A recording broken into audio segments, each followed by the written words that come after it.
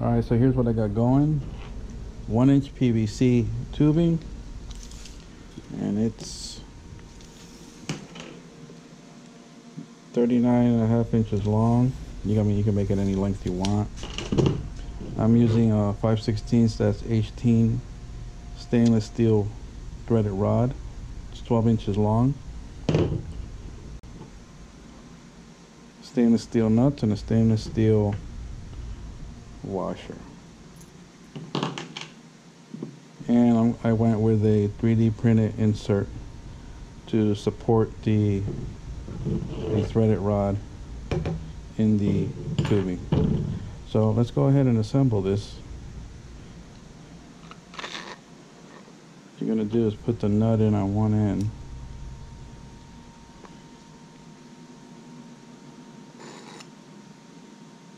Then you're going to push it in as far as it goes. Now what's good about this method is that you can replace this out or take it out to resharpen or whatever without having to disassemble anything really. So here we go, we're going to insert it.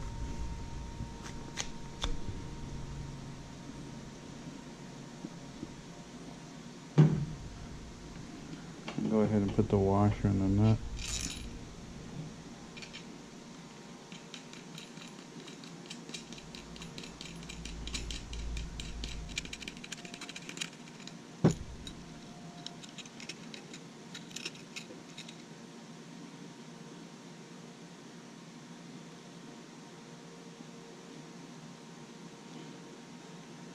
And that's the basic assembly of it, at least on the tip end.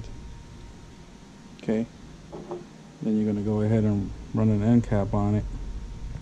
Of course, this is just showing it being assembled, but I'll get more in depth on how everything locks in. I'm going to drill it right around here somewhere and probably put a little screw, and that's going to lock that insert in. So let's do that now. So what I'm going to do here is I'm going to drill through the PVC into the insert, but I'm going to do it in a way where it's going to miss this center shaft because I want it to be able to be removed if I need to replace this or sharpen it or do whatever I want with it. Alright, so let's do that.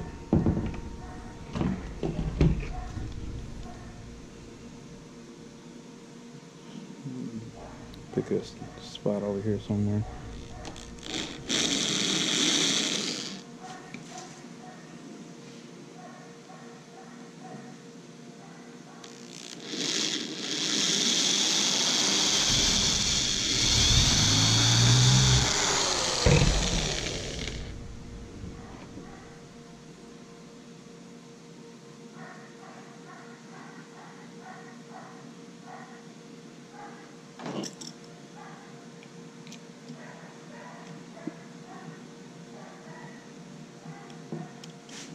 Looks like the right angle. I haven't missed the shaft.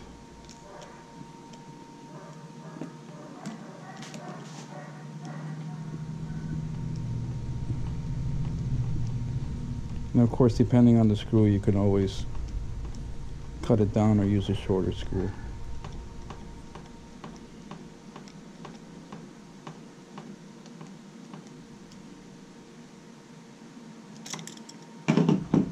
That's it. It's locked in.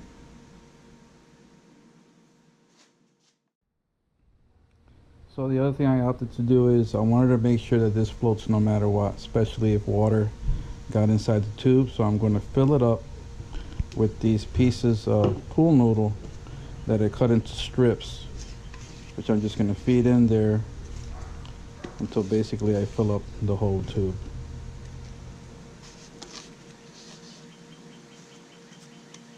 I had a bunch of scrap pool noodle left over, so I figured, why not? This will work.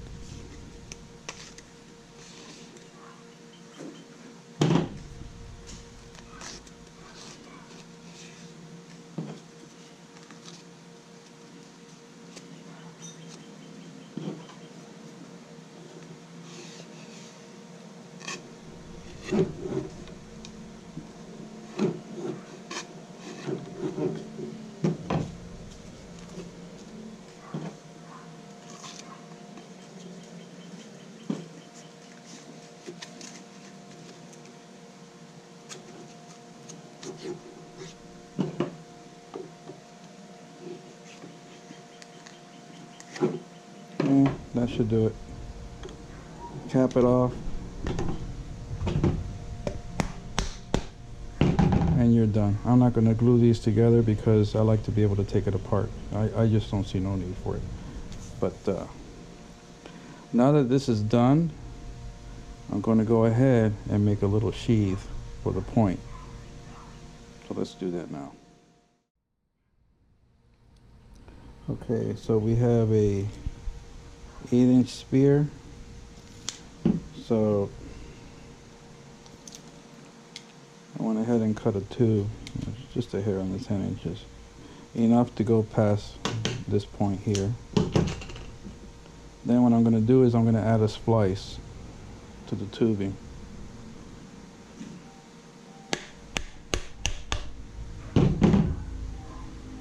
Okay, and then on the other end, I'm going to add a cap. So now, let's go ahead and put this together. And there it is. Now you have a sheath to cover your point, so you can throw it around, not have to worry about stabbing yourself or making a hole in something. Take it off when you're ready to use it.